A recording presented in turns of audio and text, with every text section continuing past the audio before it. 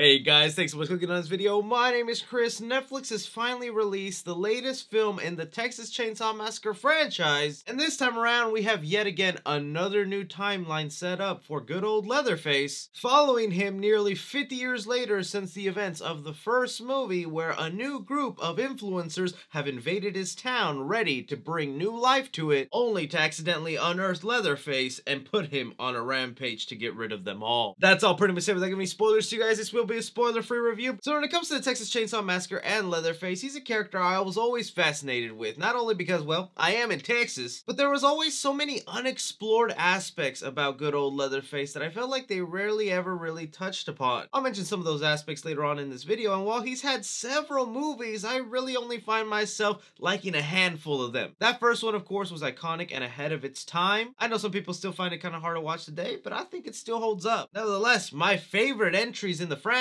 came in 2003 and in 2006 with the Texas Chainsaw Massacre and the Texas Chainsaw Massacre Begins. Like, those are the peak of the franchise. If you don't want to watch the 9-10 different movie he has, you watch these two and you're set. You've seen everything you need to from Leatherface. Being a horror fan, I'm always down to see a new incarnation and how they kind of update Leatherface for the modern age, and he can be reintroduced to a new generation so they can carry on the chainsaw and keep it going. But man, were there a lot of behind the scene issues going on with this one. Yeah, you had Feld Alvarez there to produce it, a very talented horror director who brought us Don't Breathe and the Evil Dead remake, lending a hand to the story, so you would think there's a hint of greatness in here. But then 2 weeks into production, they fire a director and then replace him with a new one, and then it was supposed to go to theaters, but then they decided, yeah, we don't want to do that, let's sell it to Netflix and see what we can earn. Some people might want to blame the pandemic for that, but I mean, when you had movies like Halloween Kills and Scream both perform really well at the box office, it should let you know if you have a good movie on your hands, you release it in theaters, because horror does well even in the pandemic, especially if it's a horror icon that people recognize and has been around for years. So then you finally sit down and watch this movie and see, okay, why did they dump it on Netflix?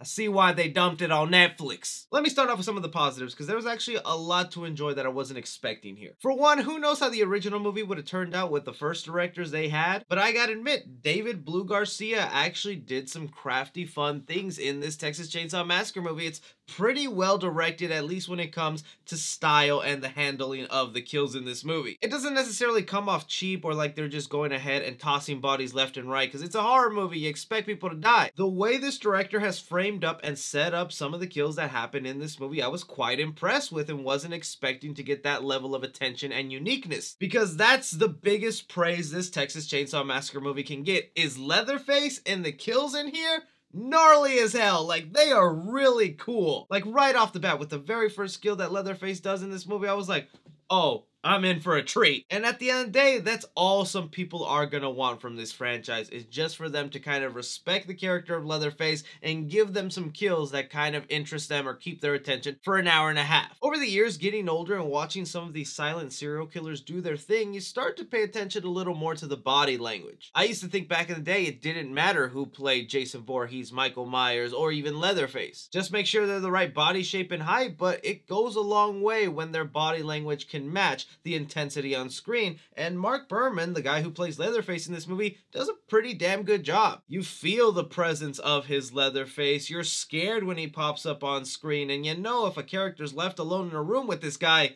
they're probably not making it out alive. And I feel like that's a harder art form to get right nowadays, is just that presence of the silent killer. And I can see even really hardcore fans of the Texas Chainsaw Massacre kind of ending up pleased with this one. Maybe not extremely happy or overwhelmed, but enough where you're like, okay, I like this. That might be the bias we have, because I know whenever they come out with a Child's Play movie, a Freddy Krueger movie, a Scream movie, I'm always going to try and lean as hard as I can on the positives, because it's like, I love these characters, and I want this to be a good movie. And the team in here did a lot to throw in Easter eggs to the previous installments of the Texas Chainsaw Massacre. A lot of his famous moves and weapons that he uses in here, callbacks to things only Texas Chainsaw Massacre fans will remember, and that'll really be fun for them to explore and be like, all right, they did care about this guy. But when it comes to story and substance or any passion being thrown into this movie, it's just severely lacking. I mean, just that plot alone is going to make people's eyes roll influencers who buy a town to try and gentrify it. The way this movie sets up the motives for Leatherface in this film are just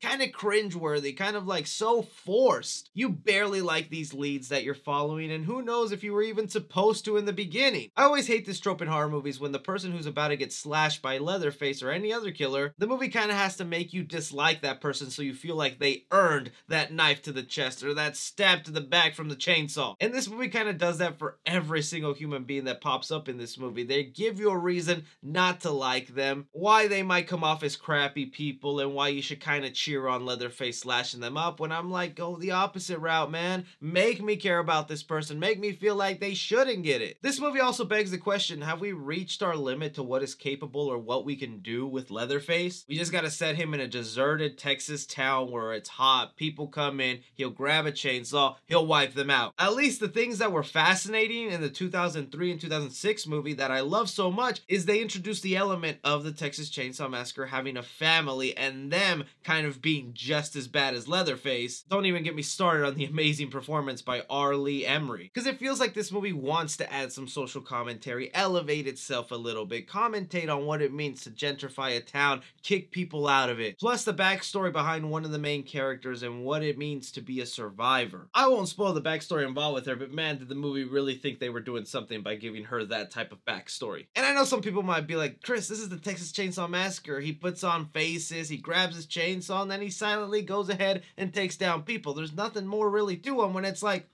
yeah, there is. They're just afraid to tackle it for some reason. Even in this movie, they tackle that side of Leatherface that we have seen a lot in all the other films that for some reason we just don't explore. And that is the deeper psychology with Leatherface on why he wants to wear women's faces, put on makeup, women clothing. I know if they ever actually made a movie actually addressing that side of Leatherface, the woke community would go crazy. But I mean, it's something that's been with the character even when you change up his timeline. I think that would be a fascinating aspect of Leatherface to explore and figure out, is some of that repressed anger the reason he's going ahead and slashing? But no, instead it's people came to my town, people bad, people need to be slashed. But probably the nail on the coffin that really made this movie step down and not even be its own thing was it really trying to do the Halloween 2018 thing of bringing back a legacy character, the survivor of the first film, Sally, which really isn't a spoiler, she's in the trailers, to confront Leatherface for the events that happened to her all these years ago because she has held the grudge and has been waiting for the day to get back at him. Oh man, was I so disappointed with the way they handled that storyline, and also like,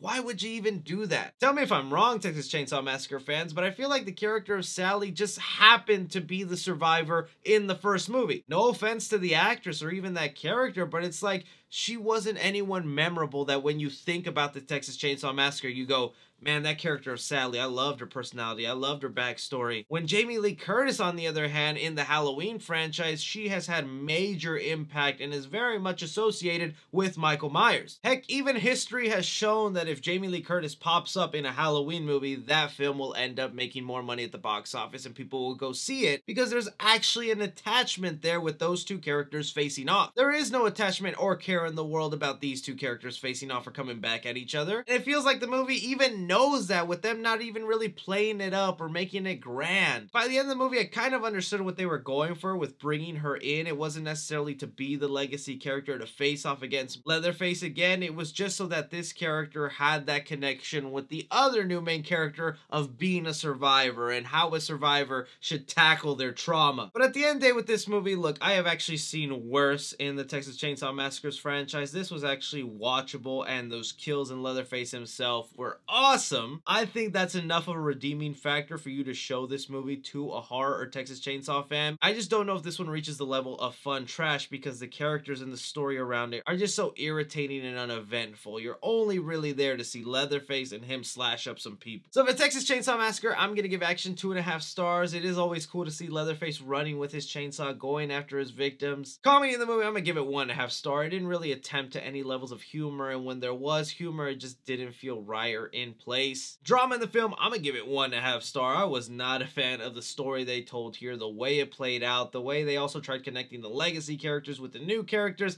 everything about the story is really just a mess. Art in the film, I will give it 3 stars. They were gnarly kills in here. Leatherface is a threat and you feel his presence. Also the fact that this was on Netflix and made for streaming, they did not censor the movie in any way, so they save all the blood and gore for you. Plus with this director surprisingly having a good taste and vision for these visuals, that only enhances things. And suspense in the movie, I'm gonna give it 2 stars. Like I said, with Leatherface actually feeling like a presence in this movie, you're scared for characters who are about to come in contact with him, but then you quickly remember, yeah, I don't even really like this person. Go ahead, Leatherface, do your thing, cuz. Casual fans, I'll give it a B-. Cinephiles, I'll give it a C+.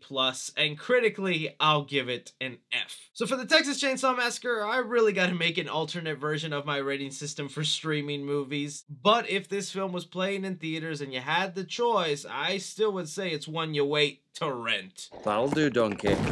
That'll do. This isn't a horror movie you should go and watch right this second right now. It's one that if you have the time or if you're doing things around the house, play it in the background. But those are just my thoughts with Netflix's Texas Chainsaw Massacre. I would not be surprised if they continue on with this. Horror movies on Netflix tend to do really well. There's probably a good chance Netflix might want another one. And there is a post-credit scene, so stay for that. Everything, be sure to like, subscribe, follow me on Twitter at 3C Films or on TikTok at 3C Films. But as always, I'm Chris. Take care.